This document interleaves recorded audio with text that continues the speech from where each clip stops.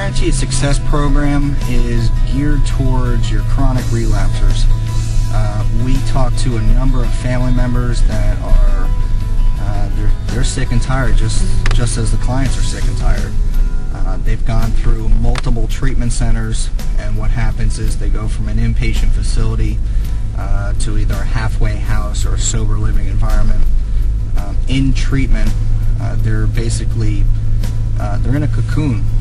They get out of treatment and they experience a world of emotions, everything from fear to anxiety. There's a landlord that's looking to collect rent a week or two after they get out of treatment. They did not receive any life skills while they were in treatment. They learned everything that you can know about the disease of addiction. However, they didn't learn any tools to actually make it in the real world.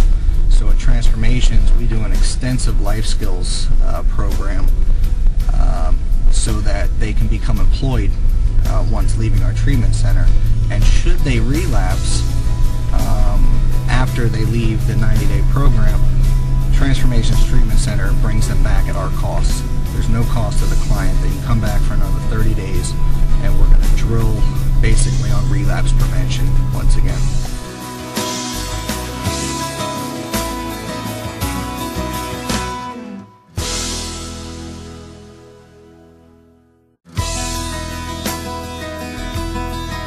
At Transformations, we actually have two. We have the traditional forms of therapy, and then we have the Christian drug treatment. Christian drug treatment differs from traditional because they do a lot of prayer and meditation. They go to Christ-centered 12-step meetings. One of the programs is called Celebrate Recovery, which is nationwide. We have a Christian counselor who does the Christian drug treatment.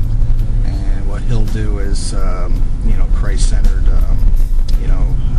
studies, curriculum. Sometimes we find that the parents are the ones who actually want the Christian drug treatment for their son or daughter. So the first thing we have to find out is how willing is the client as far as participating in the Christian drug treatment. Sometimes we have to start with the traditional and then move on to the Christian drug treatment once they're ready. Many times they just want to come in and stop using drugs and alcohol, and then the spirituality or their faith starts to